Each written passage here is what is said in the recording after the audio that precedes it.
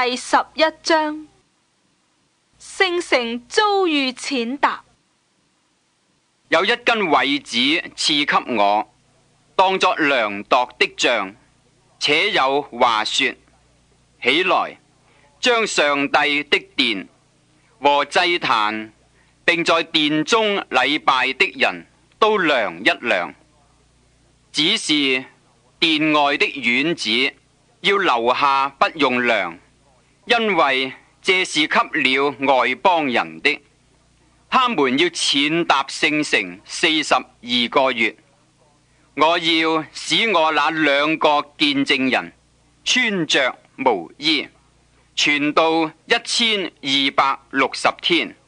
他們就是那2棵橄欖樹，2個燈台立在世界之主面前的。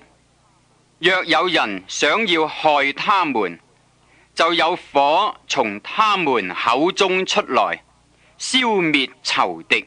凡想要害他們的，都必這樣被殺。這2人有權柄，在他們傳道的日子，叫天閉塞不下雨；又有權柄，叫水變為血，並且能隨時隨意用各樣的災殃攻擊世界。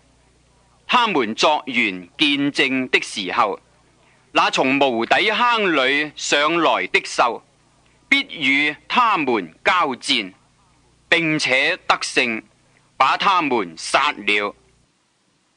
屍首倒在街道上，他們的屍首就倒在大城裏的街上。這城按着靈意叫所多瑪，又叫埃及，就是他們的主釘十字架之處。從各民各族各方各國中，有人觀看他們的屍首3天半，又不許把屍首放在墳墓裏。住在地上的人就為他們歡喜快樂，互相饋送禮物。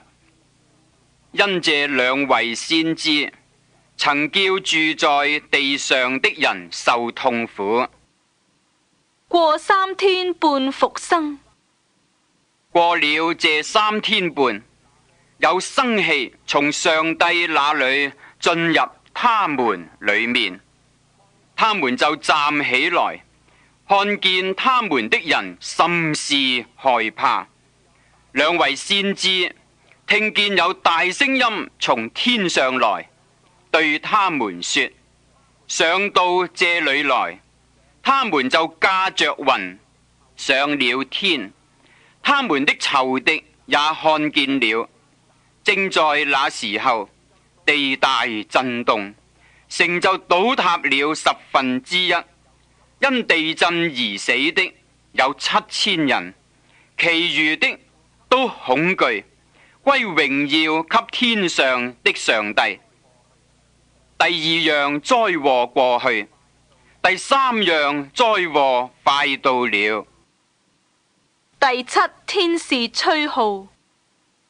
第7位天使吹號，天上就有大聲音說：世上的國成了我主和主基督的國，他要作王，直到永永遠遠。在上帝面前坐在自己位上的24位長老就面伏於地敬拜上帝，說：昔在今在的主上帝全能者啊，我們感謝你，因你執掌大權作王了。外邦發怒，你的憤怒也臨到了。審判死人的時候也到了。你的僕人眾先知和眾聖徒，凡敬畏你名的人，連大大小得賞賜的時候也到了。你敗壞那些敗壞世界之人的時候也就到了。當時上帝天上的殿開了，在他殿中現出他的約櫃，隨後有閃電、聲音、雷轟、地震、大雹。